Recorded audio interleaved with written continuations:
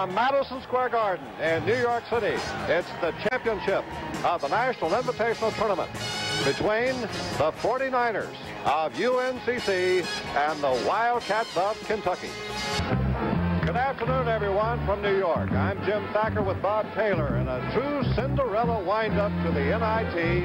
UNCC facing the most important game of its basketball lives here today against one of the great names of basketball past the University of Kentucky. The other guard is Truman Claytor, 6'1" freshman from Toledo, number 22, coached by Joe Hall. Wildcats have won 19 and lost 10, and we'll be back with the opening tip-off. Here's the tip, controlled by Kentucky. Grabbed in backcourt by Larry Johnson. This is a running ball club. There goes Gibbons immediately. Jack Gibbons sends Kentucky out in the lead by a score of 2-0. There goes Gibbons Warford driving, but he also charges. That's 3 personal fouls on Warford, but he gets the basket, opening up Kentucky's biggest lead of the game thus far, 3 points right there. Maxwell takes the charge. Cedric's playing with 2 personal fouls. 4 points for Cedric Maxwell. That's right, Jim. He's got a chance to be one of 9 players. Tried to get the pass back outside to Massey, who saves it, but Kentucky intercepts. Coming down is Warford. Under to Gibbons. 40-35. Again, UNCC's on top by 5. We're 1 minute in the second half. Zone defense now by UNCC. They're going to force Kentucky if they can to shoot the long shot. Long one is up by Warford. Reggie Warford. Kentucky led by 7 in the first half. UNCC fought back.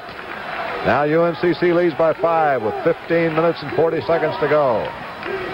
Outside shot by Warford. He's now hit his last 2. So now UNCC beginning to taste some of the bitter tension that Kentucky suffered with their star players in foul trouble. Johnson right back to Warford, who's had a hot hand. Warford's 3 for 3 in this half. 47-45. Whole team on the floor. UNCC can match up a little better. Long one by Warford. That's his first miss this half. Rebound by Maxwell. Biggest man on the floor is James Lee for Kentucky, and he's 6'5". So they've got the big fellow, Phillips, on the sideline with 4 fouls. It's up to Joe Hall when he returns. A steal the other end, then lost out by Kentucky. Game. UNCC on top by 3. 11:35 remaining. Batted away and stolen by Warford. They're doing. There's Hall. Here's Kentucky. They're matching up. They're going to go man for man now, and UNCC much prefers to play. There's the ball away. Loose ball picked up by Kentucky, and Kentucky leads. Reggie Warford. And Kentucky has taken the lead. 60-59. UNCC trails for the first time in the second half. They didn't respond to that at all when they first went into it. The Garden crowds never like a slow-down game. Joe Hall won. They want to go inside to Mike Phillips. Larry Johnson, who scored big baskets throughout. Now a long one outside, and it's hit. Warford. Warford has 10 points in the second half.